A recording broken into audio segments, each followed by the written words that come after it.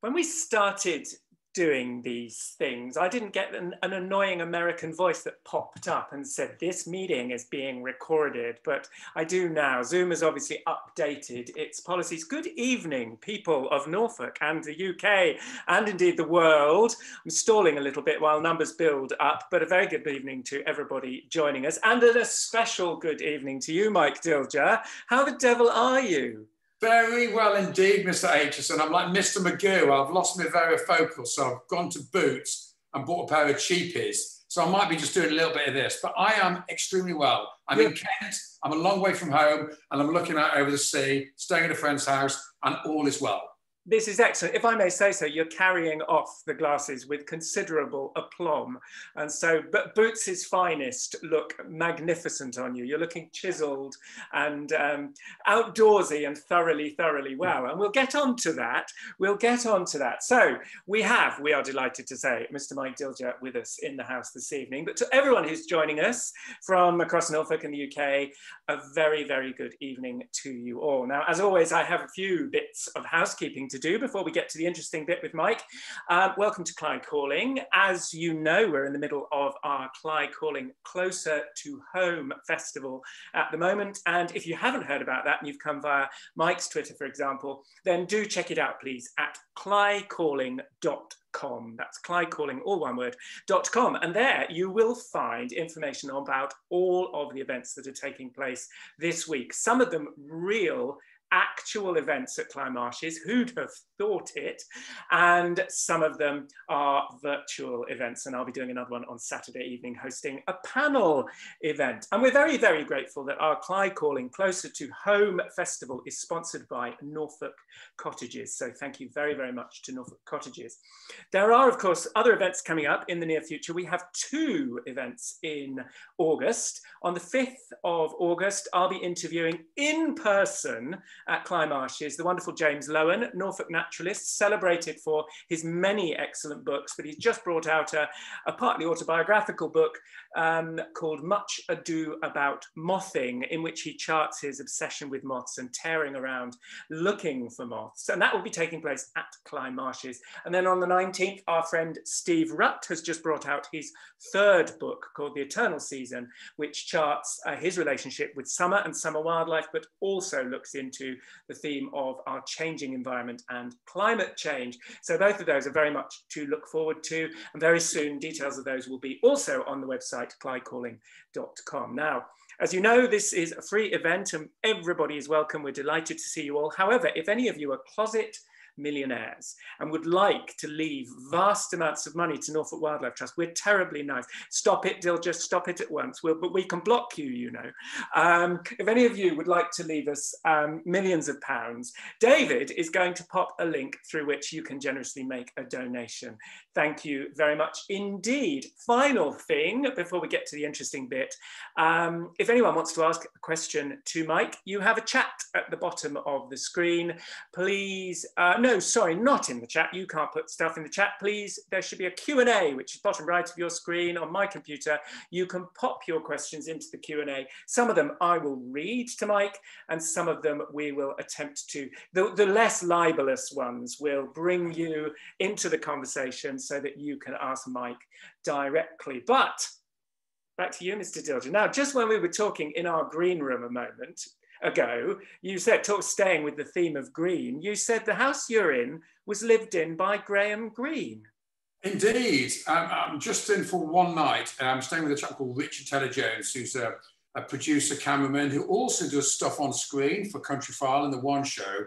And he was my old director back in the day when I was doing Nature's Calendar and Hands on Nature prior to a gig getting The One Show. And he bought this old ramshackle house that looks out over the sea in Deal in East Kent. And Graham Greene used to live here. And there's a funny little balcony, Nick, in the house. And Graham Greene wrote a little short story called The Balconini, about this weird balcony in Richard's house. So I've been in Graham Greene's balconini prior to chatting to you. I mean, wildlife and culture. I did both. Who could beat it? How could you spend a Thursday evening in any more exciting way, Mike Dilger? Now, I hope, because we're going to come to the fact that you're writing a book much later in our conversation, yet another book in your illustrious career, but I hope that you're being inspired by the ghost of Graham Greene, and you're going to be channeling his creative genius in your book. Well, I am a not so quiet British person. I will be channeling my kind of inner. I was sculpting every word. The book will be all my own words, some in the right order. Yeah, it's a challenge writing. It's a challenge I enjoy. I'm a much better natural editor. So once I've struggled getting all the words down, finally honing, crafting them and changing them, I really love that bit. But bloody hell, writing is difficult. It is really. But you know, I embrace a challenge. So yeah, I'm looking forward to writing it this winter. You certainly do embrace a challenge. And let's begin by talking about the thing for which you are inherently best known, because TV makes people well known. You mentioned a moment ago. Now, before I ask that question, I have a suspicion that the friend you're staying with, having just heard his name, I think he was tweeting about a filthy twitch to Bempton to film an albatross this week, wasn't he? I think he was. He also films for the One Show as well. He was going up filming a couple of guys for the One Show as well. So he does behind the camera and in front of the camera. And he's very well known, slightly less well known than me. But, well, we all bask in your show. He's got much more hidden talents than me. I mean, if he kind of slightly tired of conversation after 30 minutes, I'm sure we could draft him in and he'll easily fill the rest of the 30 minutes. We all bask in your shade. We are all less well known than you, Mike Dilger. But talking about becoming a one-show presenter, you strike me as the sort of person who's a naturalist first, a conservationist first, and that presenting is something that sort of happened. So how was it that you came to be the darling naturalist of the nation? Well, I think that's probably slightly over-egging it, but thank you for that phenomenal build-up, Nick. TV is very much a second career, actually, and I always say I'm a naturalist first and a TV presenter second. And what sustained me in a career of television presenting is knowing quite a lot about natural history. I am absolutely obsessed by wildlife. I have been for 40 years. I got into wildlife at a pretty early age. My parents bought me this book called Bruce Campbell's Guide to Birds in Colour, 256 different British birds. And I got that for my 9th birthday, and I persuaded my parents to buy me a pair of binoculars a month later, and that was it. I set me off on the path of righteousness. And it was always birds first and foremost, and I'm a generalist naturalist now. So, I mean, it was wildlife for a long time. I only got into television in my early, mid-30s. And people associate me being a British presenter because I've spent a lot of time on work on Inside Out and Acheson Calendar, Hands on Nature, and obviously the One Show. But a lot of my wildlife expertise comes from abroad. I spent about 5 years working in the tropics. So I spent 6 months working in Ecuador. Then I came back, got a job as a life model. So I was a naturalist, so I thought I'd become a naturist as well. Raising money, taking my clothes off for a living, standing there naked. And then I went to Vietnam for a year and a half, came back, took my clothes off, went to Tanzania for a year and a half, going to tropical forests, doing survey work in tropical forests, identifying birds, bees, butterflies, all that kind of stuff, doing biological survey work in the forest. And then I went back to Ecuador. I thought, well, I've done the New World, I've done Asia, and I've done the Old World, Africa. Where was my favorite place? And it was Ecuador, of course. I worked in the cloud forests of Ecuador.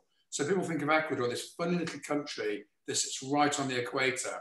And it's one of the most biologically diverse countries on the planet, because not only does it have a chunk of the Amazon rainforest, it straddles the big letter M, that is the Andes. So there's the Pacific Ocean here, and the Andes is this chain of mountains, the backbone running throughout South America.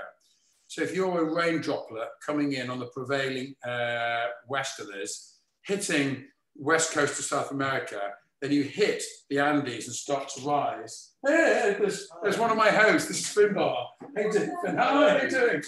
Very well. I'm just doing a Zoom, so I'll see you in an hour. I'll see you in an hour. Okay, cheers, Finbar.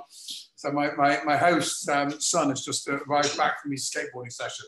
So if I'm a raindrop and I hit the mountains, I'm forced up, and then I condense and with all the other raindrops, and I form these big clouds in these cloud forests. So It's forest at altitude on the western slopes of the Andes, where it's the epicenter for orchids, bromeliads, hummingbirds. So all these plants, these epiphytes, plants that live on plants sitting up in the cloud forest with where the light is and where the clouds are.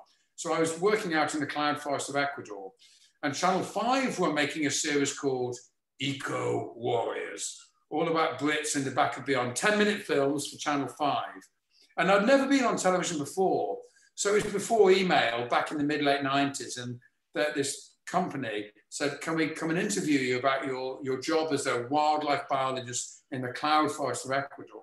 And I said, sure. So 3 guys came out. There's a cameraman sitting there with a camera on his shoulder, looking all gnarly, filming various, saying things like, oh, glorious close-ups and wonderful GVs and beautiful light. And he's attached by a long umbilical cord to a sound recordist who's recording the sounds of the rainforest. So he's going, oh, cliff sound, beautiful wild track, using all this terminology I'd not heard before, Nick. And then there's a director, the third member of this trio, and he just kind of minces around and film that and film that. So I met up with them, and I took them around the reserve for a couple of days, and we filmed beautiful shots of the rainforest, the orchids, the bromeliads, a few hummingbirds. We managed to get a few nice birds filmed. And the time came to interview me about my job.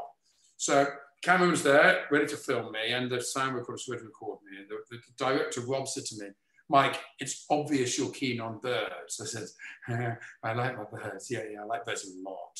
So he said, when I get the camera to turn over, the tape to turn over, and when it's clear for sound, and when I say action, could you talk enthusiastically about some of the birds? And I said, yeah, okay. He said, could you maybe do an impersonation of one or two of the birds? I said, well, I'll give it a go. She said, okay, clear for sound, camera ready, turn over, and action. I said, there's an amazing bird here called the Andean cock of the rock.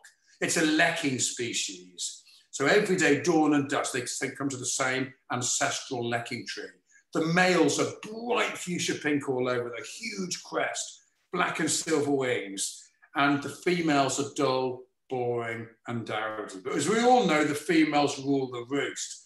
So the males will turn up, and all of a sudden they notice a female is in the next tree to them, 10 or 15 of them in there, and their specific branch they hang out on. The crest goes up, they start flapping these black and silver wings, and they go,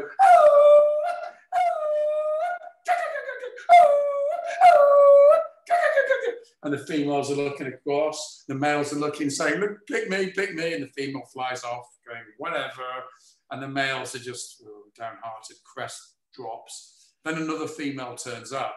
So I did this impersonation, and the director was like, any more? And I said, oh yeah, there's a beautiful bird called the toucan barbet.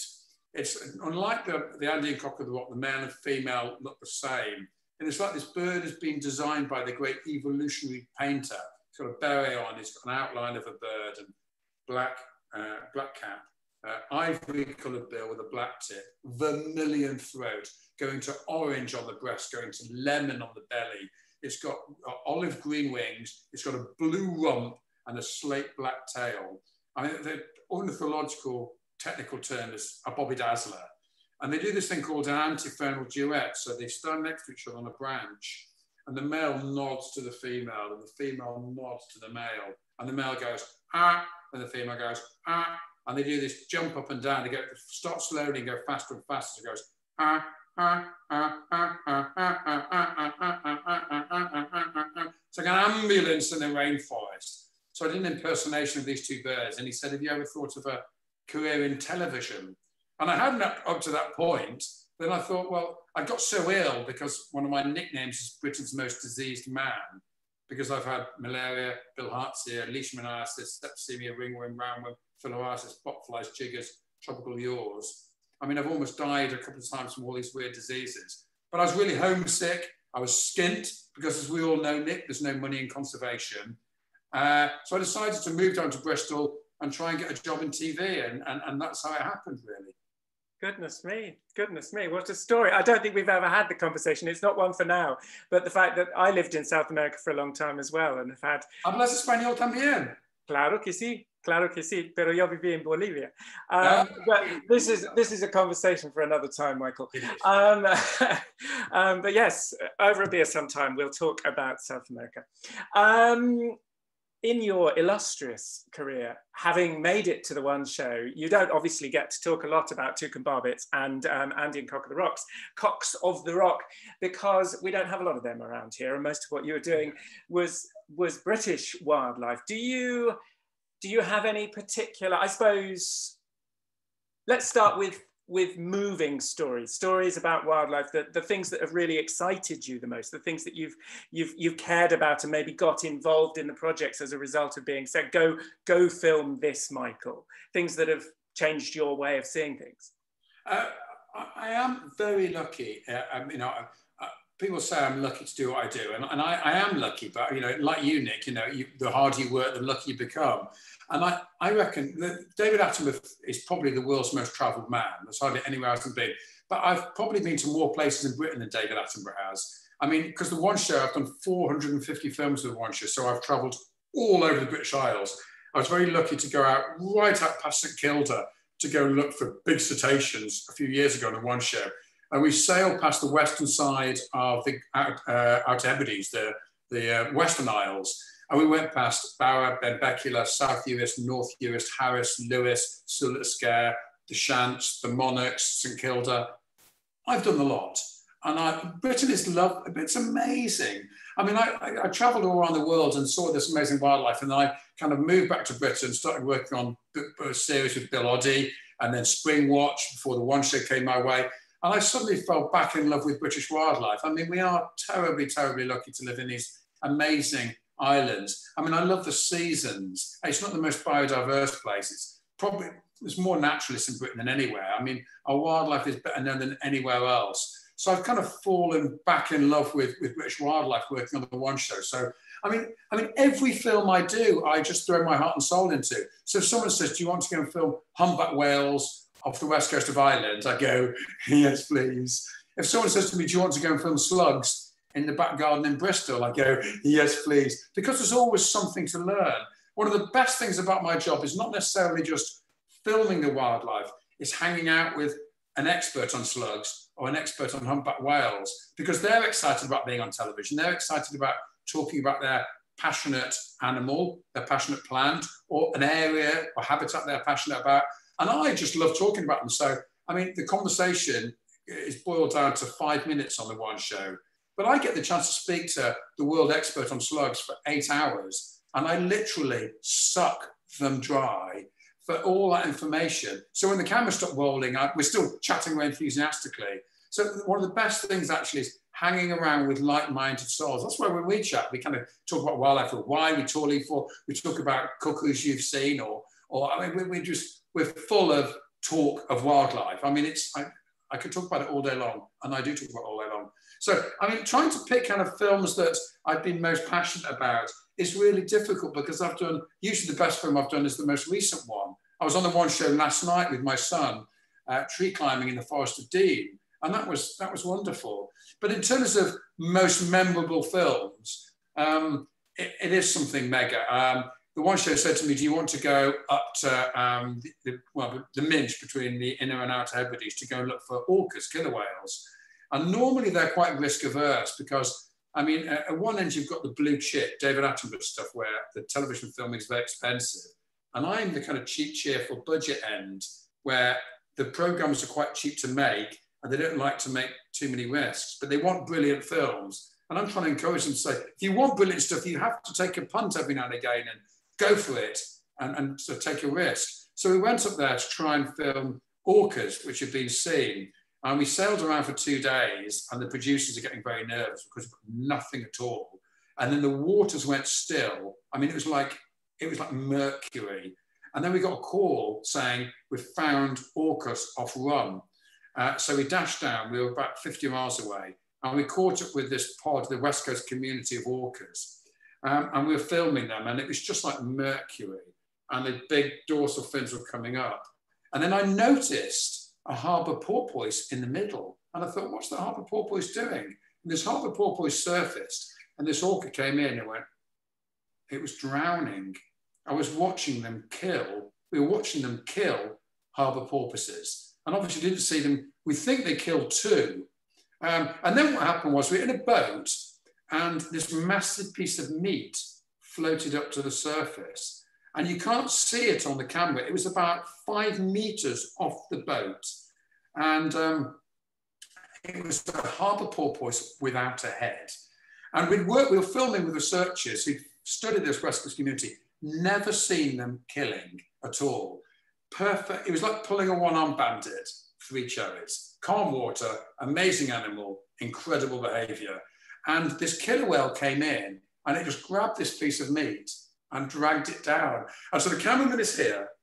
I'm standing next to him. It's 5 meters in front of him. The cameraman's filming this killer whale come in. It's like that Jaws sequence. I think we need a bigger boat. And it grabbed this piece of meat and then dragged it down to the depths. And the cameraman filmed it and then turned to me. And I was like, oh, that's remarkable. That's the only thing I've ever seen in my entire life. I just saw its teeth. And I just kind of waffling about this remarkable thing. I mean, I have a bit of a problem with presenters using superlatives, because quite often if they don't really know what they're talking about, they go, amazing, brilliant, superb. I mean, it's like if you don't know knots, tie lots. So, I mean, give us some content, but that was an occasion for superlatives because it was the most amazing thing. So I still think that is the most remarkable thing I've ever seen in my entire life, as well as films. So, I mean, so many amazing films. I'm just grateful for having had the opportunity, but that really does stand out as being an astonishing film. What a privilege, what a joy. And as you say, what a lovely way to be, that you're grateful for the things you get to do. But then come the start of 2020, the whole world went a bit bonkers. And this, of course, had a massive effect on your life, your home life, your life in the context of your family, your son, everything like that. And you became confined to barracks, initially to your garden. Tell us about how you homeschooled and what adventures you went on a tiny scale, a very, very local scale in your own garden with Zachary. It was very difficult, COVID. People assume I'm a kind of millionaire BBC presenter. I'm not Anton Deck. I am paid on the day I work, and if the phone's ringing a lot, then I earn half decent money, but frequently it's not, and I'm gently rocking, waiting for the phone to ring. So the phone stopped ringing, and I was a limited company. So I received precisely this. The first time I got any money from the government was eat out to spread it about. I won't get too political. That's not. Lovely weather we're having. Well, indeed, a lovely view of France. So anyway, it was a difficult, stressful time. I mean, families have had it more difficult. Families have lost loved ones. I had my health and my family was healthy. My wife could still work a little bit. So it was difficult. But then I kind of thought, well, we've got a tiny bit of savings and there's a little bit of work coming in here and there. We'll just try to enjoy it if we possibly can. And the one blessing was when it was hardcore lockdown last March, April and May, the weather was amazing. So what we did, Nick, was I live in a nice part of the world in the Chew Valley, south of Bristol. I live near Chew Valley Reservoir. I know all the birds. I know all the peeps they make, kind of the songs, the contact calls. So I started to get into, on my walk with my dog and my son, I started to look at the plants properly. And I have a degree in botany, but I don't know all the plants. So I saw a speedwell and thought, that's a speedwell. And I saw a forget-me-not, I thought, that's a forget-me-not. So I thought, I'll take my book with me and I'll actually properly identify which one it is. And I so got into it. And I was just kind of wandering around, stopping all the time, identifying, this is Veronica persica. This is Myosotis serpinifolia. And I suddenly got into the joy of botany. And I just found myself spreading my wings further and further afield and identifying all these wonderful, getting to grips with hypericums, getting to grips with all these kind of groups that I'd shied away from, got into umbellifers, and it was joyous. And it's the first time I've kind of really, since I left university, properly been on this learning curve. And rather than watching television in the evening, I would sit and look at the BSBI book on sedges. I freaking love sedges. Give me an utricle any day. I love utricles. I love glooms, orms. Oh, milky. I absolutely love sedges. and I've just massively got into it. I won't go seedy here, but I was having a shower one day, and that's where I do my best thinking while I'm in the shower. And I was thinking about book titles, and I thought, why don't there's this book called 50 Shades of Grey. Why don't I do 1,000 Shades of Green? So I thought, in a whole calendar year, I'll try and see 1,000 different British plants, not just flowers, because that's really, really difficult. So I'm on about 750, trying to, I was using some stellar rarities and some really, really common things, some ones that just grew out of the weeds in London, out of the pavements in London. I mean, anything, I'll take anything, stellar rarities, naturalized weeds. And it's just been joyous. I've been on a massive learning curve, and that's why I'm down in Kent at the moment. I was at Ranscombe Farm today with an amazing guy called Richard Moyes, wandering around identifying rough poppy and prickly poppy and ground pine, which smells of pine. It's beautiful, first time I've ever seen it. And then I'm going with my friend Richard to go and look for some broomrakes tomorrow, some rare broomrakes. And then I'm going up to Scotland to go and look for lots of Scottish stuff. So this whole year has been handed over to botany, and it's been joyous. I've just found the joy of botany from the darkest of times. Well, what a wonderful thing! What a wonderful. Yeah, it's been great. I walked back from the gym one day earlier this week, and on my walk back, I saw 143 species of British flora. Boom! Yeah, and just amuse my little mind doing that. So I do just the same. I amuse myself with weeds, and they're just my own private language, really. I love weeds, Nick. I totally dig weeds. I almost got beaten up and thrown out of a building site for slightly breaking in to see Tussilago farfara or coltsfoot earlier in the year. And this big burly guy threatened to beat me up. It'll be in the book. Excellent. Part of me is shitting myself, sorry. Oops. Part of me is very, very worried, I beg your pardon, thinking I'm going to get beaten. And the other part is thinking, this is going to make a great story in the chapter. I do apologise if I used a rude word there. We'll come back to the book, but during that time that presumably you were homeschooling Zachary, the process of learning alongside a young person is very much learning from a young person's appreciation of the world. So what did Zachary teach you? And for that matter, your dog, your lovely border collie, what did they teach you about the natural world and your environment and your garden, your own patch, your relationship with nature? The great thing about having a child, and fatherhood came to me very late. I was 47 when I had Zachary. So I thought I'd missed the boat, and I consider myself truly blessed to have him, because I mean, it is flipping hard work being a parent, particularly an old parent, but it's a rebirthing process, Nick. It's like, first time on a boat, first time seeing seals, first time on a train, which is the Cromer Sheringham train, a steam train that I took Zachary on, you probably know very well, because my friend Nigel Redmond lives in Bristol, who's our guide father. You probably know Nigel very well. He's a prominent Norfolk birder. Yeah, he's Zachary's guide father, so he's a guide parent. It's just a joy seeing through things through his eyes. The thing I found is that they've just got this fresh, naive, beautiful attitude towards everything, and everything's exciting. Plus also as well, he's got brilliant visual acuity. He's closer to the ground, but also his eyes are way better. I'm not Mr. Magoo. His eyes are so much sharper than mine. He always finds the really interesting bugs, the rare plants. So it's joyous. And wildlife is such an easy sell to kids. I mean, all his books when he was a kid, Elmer the Elephant, the Gruffalo, they're all inspired by a love of wildlife. And the analogy I have is, both my parents were teachers. We used to have Radio 4 in every room in the house. Oh my God, I couldn't even go for a toilet in peace.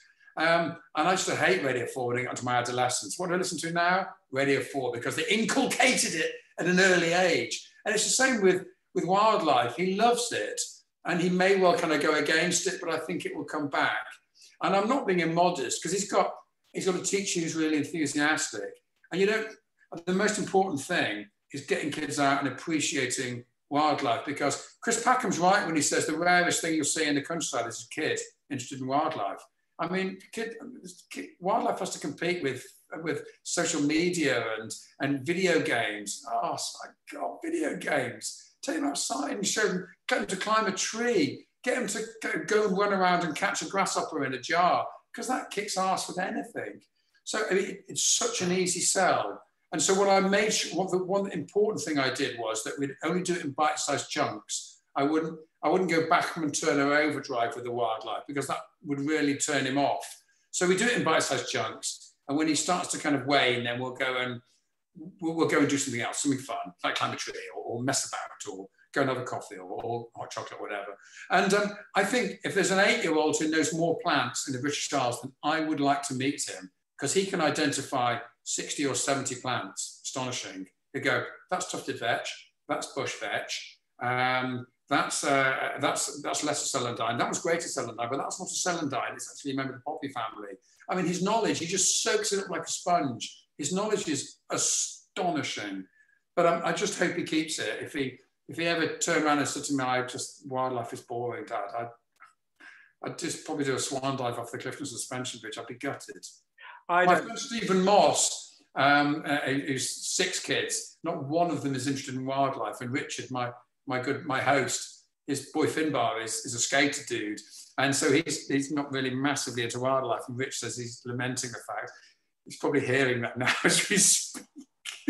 I think Zachary will remain a naturalist and a conservationist, because he's got that passion from an early age. And you can't, once you understand the language of the flowers that are around you, the plants that are around you, it, like you with bird sounds that we both learnt when we were very small, it doesn't go away. He's one of us. He's one of us. The poor child, the poor dear child. Come on, nature's lockdown was really difficult for you, for me, for everyone, for different ways. But I mean, nature for me kind of got me through it. It saved me. It's my natural antidepressant. I'm someone whose glass completely brimmeth over. I'm a natural optimist. I'm a natural enthusiast. But even I struggle at times. But I found solace in nature.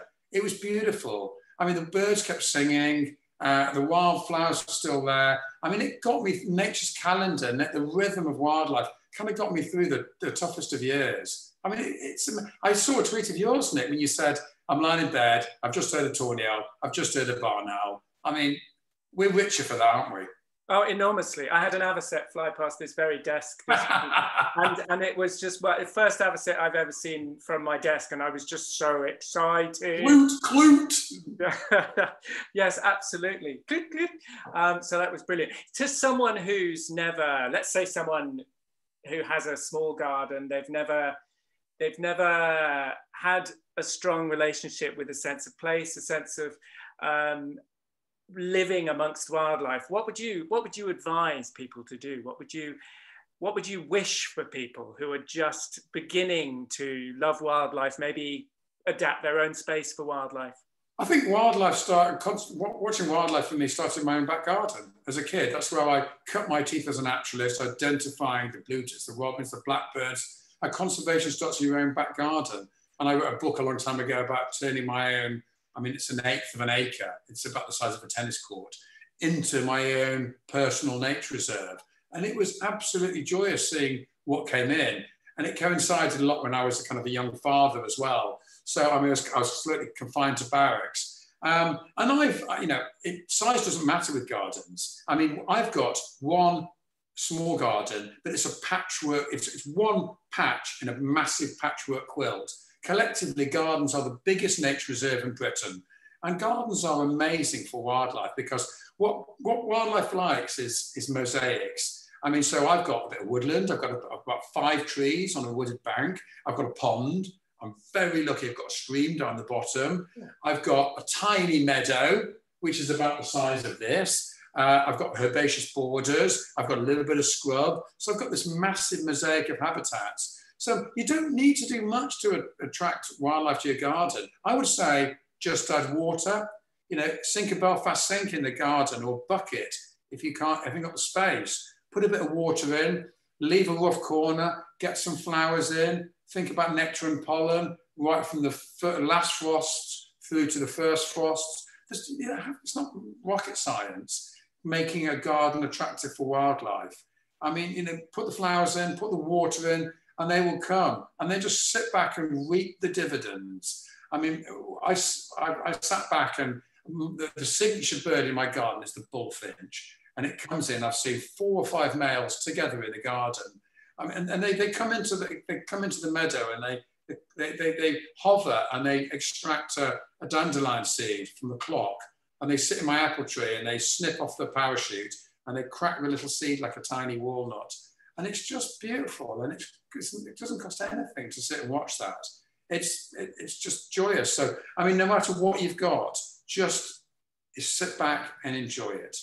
I mean, I don't know if I've answered your question, to be honest. You have indeed, and it really is, it's an answer really to everything that people have been experiencing. We've now moved into a different phase of the pandemic where everyone wants to be away from home and to get out and experience different things. But during especially those early months when you and Zachary were on your early adventures, yeah, really we were valuing that tiny, that patch, that access to nature that we had, and feeling incredibly privileged because we had it, because so many people in the middle of cities didn't have that, and the lockdown was so strict they didn't have the right to get out. The garden saved us. I mean, imagine living in a London in a 1-bedroom flat with 3 kids, and then trying to do a job at home, maybe being a single parent. They deserve a medal. I don't know how they got through it, because we were outside all the time. It was like our 4th bedroom. And we just lived in the garden and just enjoyed the wildlife and played swing ball and got the paddling pool out. I don't know how they did it. The garden saved us. I can't emphasize it enough. It's joyous. I often say when I bought it, it's worth a bit more now. I bought a £250,000 house with a £500,000 garden. And my house is worth a little bit more now, but it's a £1 million garden. It's amazing. I get onto the bottom, and I've had otter in my garden. I know you've had avocet flying past your window. I've actually sat there with Gary Moore, the sound recordist, and we sat doing the dawn chorus, and otter swam past. Never saw us, swam past us. I have kingfisher flying around my garden frequently. They come up the steps, whiz around the pond, and then fly back to the garden. So, I mean, all that kind of stuff happens, and it's just beautiful. Magic. Magic. What magic. Back to plants. You've been herring around the country now, 750 plants into your 1,000 plant challenge. What have you learned about the flora of the British Isles? I've learned a lot of it. Indeed. But beyond identification, what do you think the most important things you've learned have been? I've gone back to school. For me, they're incredibly beautiful. They're incredibly challenging. Different challenges to being a birder. I mean, there's can you identify it? Can you find it? I mean, there's learning so much. Plants are amazing. I came back from Scotland. I was doing some tour leading up in Granton-on-Spey, where I spent a lot of my time. And I drove back, and I thought, what can I see on the way back? Double up. So I popped into a tiny reserve in Gloucestershire, and it's got this plant called limestone woundwort. And it's only exists in 2 places in the entire British Isles. There's one site in Gloucestershire and a site in mid-Wales. What's going on there? How can it exist in 2 places? I mean, what's going on? How has it survived in those 2 places? I mean, this forgotten plant, and it was beautiful. It was like field woundwort, only not stinky, with the flowers much more beautiful and much more downy. And I found it kind of hidden under this kind of hedgerow. And you know what? The thing that amazes me about wildlife plants is no one's looking at them. I mean, flora is no one's looking at plants. I've been botanizing obsessively. I've been out for 100 days this year, and I've bumped into about 5 botanists in that time. I was yesterday. I was at Calston and Cherhill Downs in Wiltshire. I was doing a piece for BBC Radio Wiltshire with my friend Ben Prater, and I said, "Come out with me, Ben, and we'll look at Wiltshire's finest chalk downland, and we'll go and find round-headed rampion. Round-headed rampion. It's an amazing plant that's only found in the Wiltshire Downlands." And we're in this amazing place. There's clustered bellflower there.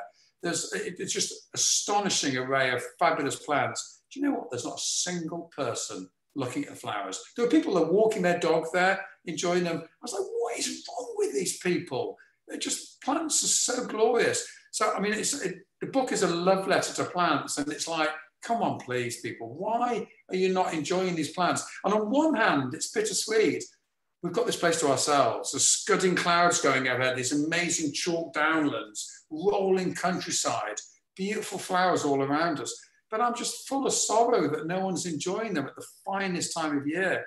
I mean, plants are just forgotten. They are glorious.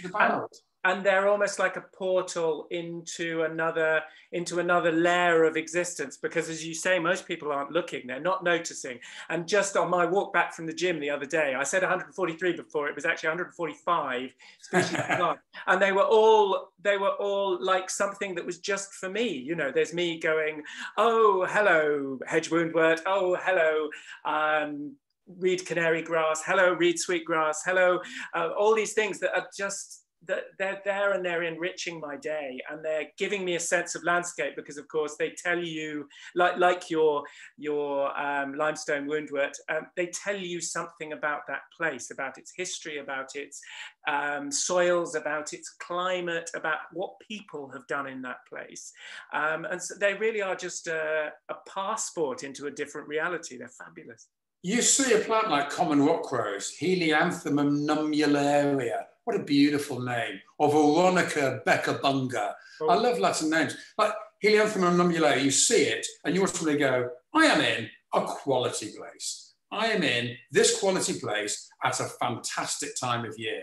And so it's this kind of portal. It's a limestone grassland, south facing, beautiful, never been ploughed, never had fertilizer thrown all over it, improved. What's all improved about? I mean, wrecked. So all of a sudden, you're right, it's a portal. It's like one plant, you find one plant, Adonis annua, pheasant's eye. I was with Richard today and he found this tiny little plant, and he was jumping up and down with joy. And he said, what is it with this plant? It just wants to die. And they just took us to this portal of this amazing habitat, which is of a bygone era. These kind of wildlife, I mean, corncockle, agrostemma. I mean, gee, bloody hell, what a plant. With these massive, beautiful sepals that stick out beyond the petals. It's just like, look at me, I'm so bloody beautiful, look at me. And everyone's just wandering past it, ignoring it. And I was in the, Ben Prater left me yesterday when I was on the Castle and Cheerhill Downs, and I was looking at this hypericum, the St. John's wort. I was thinking, is that Hypericum perforatum, which it's amazing. You take a leaf and you hold it up and it's got all these little dots, and it's got these little black dots around the edge. I was thinking this Hypericum perforatum, and I was thinking, no one's looking, no one's ignoring this. And this lady walked past with her dog and her husband. She looked across at me and went, I think it's perforatum. And I was like, hallelujah, hallelujah. And it was just, I want to say, and this is your wife, I love you. It was amazing. And I said, yeah, it's the fourth time I've met somebody who's into plants. It was just a beautiful moment. Why aren't there more people like us, Nick? I don't think the world could take that many of us, Mike. I don't. No, and there need more people like us. No. Clove. Oh, that there were. But to jump back actually to what you said about pheasant's eye and what your friend Richard said about pheasant's eye and it being a plant that wants to die, but in a sense, the plant in many parts of its range in the Mediterranean, for example, it's doing very nicely, and it's doing very nicely because it hasn't had the monstrous insults to the landscape that we've wreaked on our landscape here in the UK. And we've done for arable weeds, for want of a better word, altogether, but with our herbicides, with our changes in when we plough, with our, in many senses, it's not a question of the plant wanting to die. It's just that we're doing everything in our power to enable it. Yeah, I mean, it's almost going back in time to a kind of Victorian halcyon era. And Richard said that this field has been laid out as this field. I've got maps 350 years ago. And it's hard to think of a landscape that has changed less than these amazing agricultural, these old farm reserves that have been managed sympathetically. I just love the underdog. I like weeds coming up through the pavement. I mean, it's thale cress, Arabidopsis thaliana. I mean, what an amazing plant. I mean, it's just kind of hanging in there, gnarly, just like sticking up there. And the great thing about now is because no mow May and they don't want to, local councils don't want to spray, and it's not coming around with their knapsack sprayers. I mean, these gorgeous urban weeds are all over the place. It's just joyous at the moment. But you're right, we live.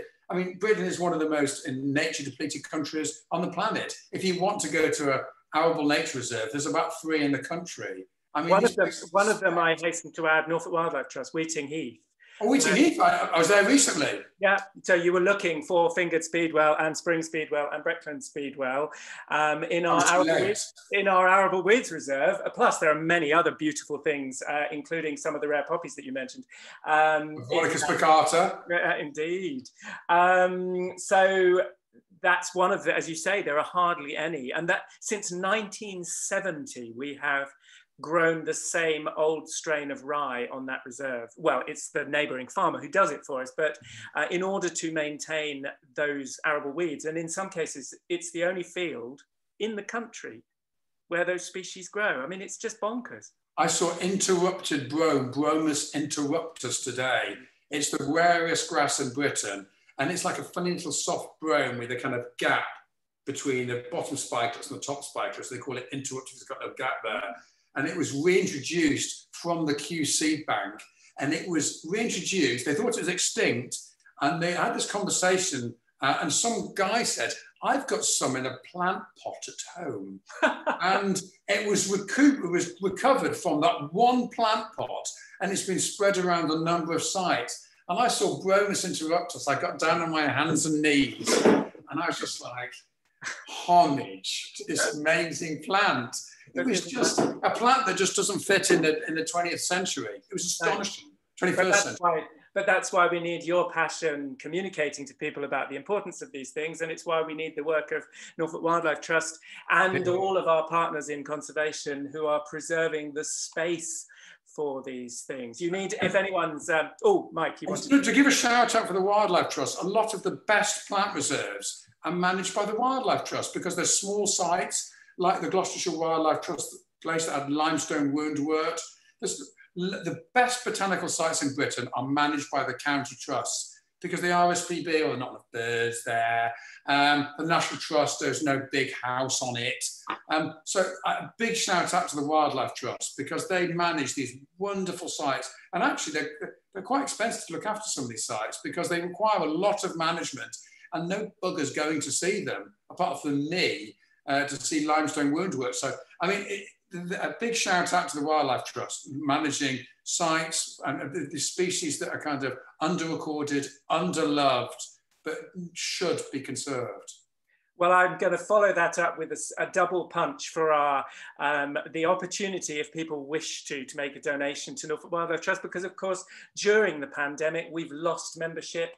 We've struggled we've had staff coming on into work and going away from work and being furloughed and backwards and forwards. And so it's been very, very difficult. And just today, I had the privilege of proofreading the annual report, which covers a lot of the great successes, but also some of the tricky things that have come out of the last year.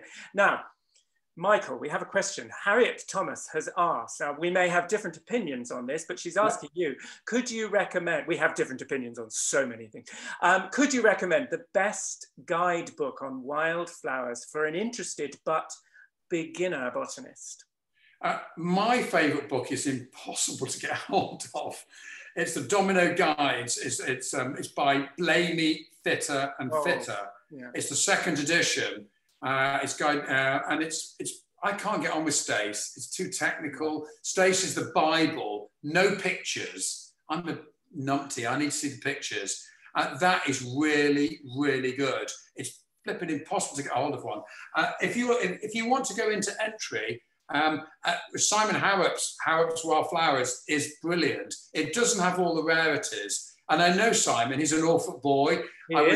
I was interviewing him for a Radio 4 piece I'm doing on wildflowers for in the Brecks just recently.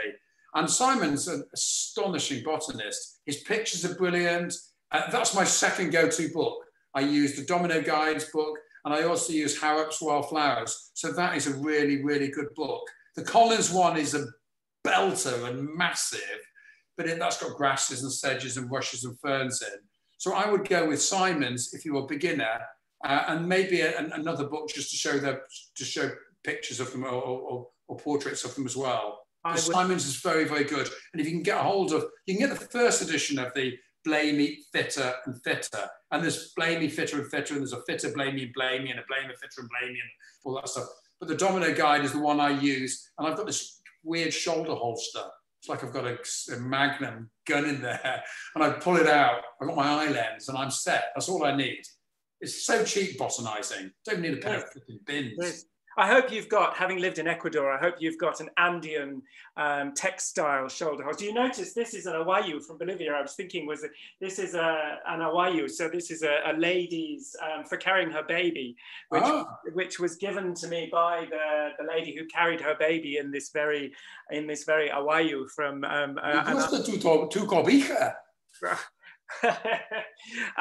like your blanket.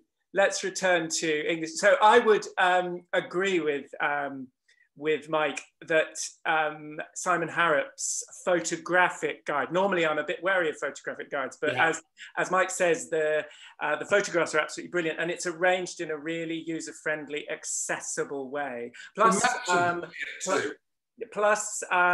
Simon is a great friend and supporter of Norfolk Wildlife Trust, and we're very grateful to him. And perhaps David, who is our producer working from Norwich, he could pop the link to Wild Sounds and Books, because, of course, we're very friendly with Wild Sounds and Books. You too, Mike, are very friendly with Duncan and all the lovely folks I love Wild Sounds. And they're great supporters of Norfolk Wildlife Trust. And if you make a purchase of Simon's book, you are also supporting conservation, because for every purchase of a book from Wild Sounds and Books, money is given to conservation. So we both agree that the Simon Harrop Wildflower Guide would be a very, very good place to start. Now, in your chasing round looking for extremely rare plants and common plants and the joy of plants, have you found yourselves in any sort of bother? Yeah, I was almost beaten up looking at coltsfoot. Yeah, and because I basically, I wanted to go to brownfield sites, and I found brownfield sites were basically out of bounds because they've all got them all chain linked up and 24-hour surveillance, do not come in here, all that kind of stuff. And I found this one with the gates open, and there's some cars in there, and I wandered in, and I found coltsfoot straight away, and this bloke with a filthy high-vis jacket came saying like, "What are you doing here?" I was like, "Looking at the wildflowers, the weeds." He goes, "You can't get out." I said, "Why can't I get out? It's not doing any harm. I'm just photographing them." And I said, "I'd like to speak to your boss, please." And I thought, by saying that, I'll give myself time to photograph the coltsfoot, and then he'll come down and say, "Sling your hook." And this bloke came down. He was like a wardrobe, and he was visibly shaking with anger. And I thought he was going to beat me up. So bottom line was, they kind of drummed me out of the site. And the only other time I've been in a spot of bother was I went to an amazing place called Stanner Rocks. Do you know Stanner Rocks? No, I don't. Right on the Welsh border. And it was just as lockdown was emerging. It was slightly dodgy me going there. Only dodgy because I kind of, I had to have a letter to go there. But I was actually filming for the Gadget Show all about wildlife gizmos. And I had to do a slight detour to get there. So if anyone stopped me, say, "What are you doing?"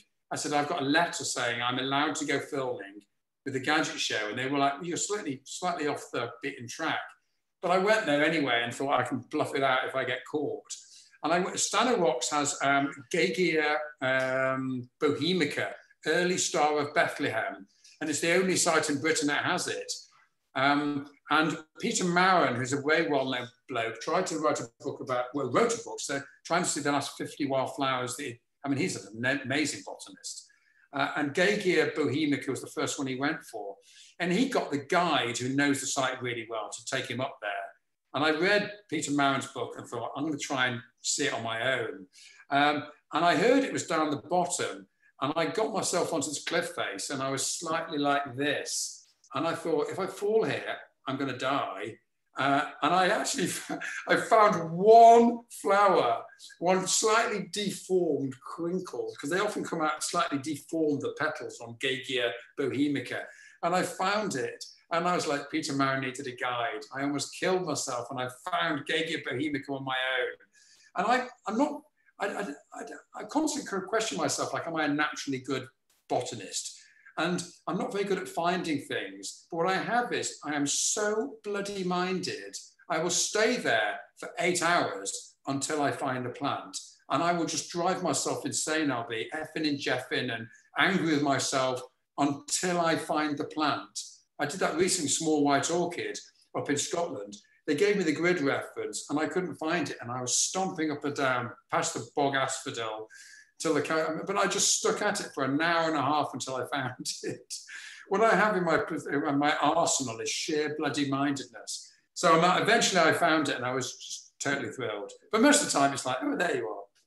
I must point out at this point, it's far less rare than Gagea babylonica, but we have the only site in Norfolk for Gagea lutea, the yellow star. Oh, I've only seen the leaves of that this year. It's yeah, hard to find in the West Country. Yeah, well, we have the only site in Norfolk, which is our fantastic Wayland Wood Reserve, which is in the Brecks, not far away from Thompson Common. And it grows in just one small, well, it's easy to see in just one small patch of the wood, but you've got to know exactly where to go to. It's a very shy flower as well. It is, yeah, it's a very subtle little thing, beautiful, beautiful little thing. But we're very privileged to have owned that wood now for several decades and to love it dearly. And it's full of all sorts of other botanical wonders. So you were saying off to Scotland next. That's your next step in the botanical mission.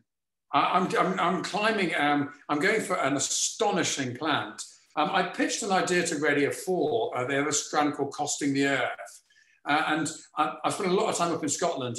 I work at a hotel called the Grand Arms Hotel, where they do these celebrity guided holidays, where I'm supposedly the celebrity. I feel very uncomfortable with that C word. But anyway, if people want to come and pay me to go and show them wildlife, I will. And I love Arctic alpines. I love weeds and I love plants that are hanging on in these kind of tiny kind of Arctic northern outposts.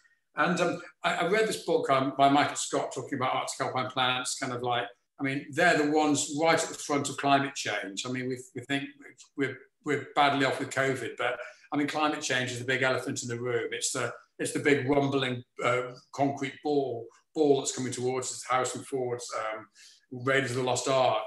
I mean, it's going to hit us right slap bang in the face fairly soon. And the Arctic alpine plants are maybe the first ones that are going to disappear. Because, I mean, if you're on at 1,000 meters on the north side of a corrie, there's nowhere for you to go if the climate continues to get warmer. But they can probably hang in there, but all the other plants are creeping up and they survive there because they can cope with those tough, gnarly conditions, but they're really, really poor competitors. So we're going to lose all these Arctic alpine plants. So I pitched this idea about, is our flora going to change with climate change? We're going to get more continental plants. Is it going to go more like the Breckland? Are we going to get lots more fingered speedwell? And are we going to lose things like Snowdon lily and all the saxifrages? And I had this plant in mind, and Simon Harrop tipped me off about this plant called Norwegian mugwort. It only survives on 2 mountaintops in Westerwas, north of Ullapool. And I think I have to go and see. I have to go and see Norwegian mugwort. And it's on this incredibly remote mountain called Culmore, which is I've given myself 3 days to climb it. And I'm going up with an amazing lady called Dr. Barbara Jones, who used to work for Countryside Council for Wales, and she's looked after all the Arctic alpines in Snowdonia.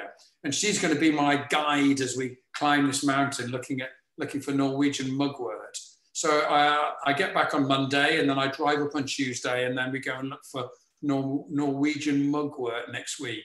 And hopefully you'll hear it on Radio 4 in September, I think. So I'm looking for Norwegian mugwort. Artemisia norvegica. How very exciting. And we, of course, in the Brecks have our own Breckland mugwort, which is a very rare plant, but benefiting from being... Artemisia campestre.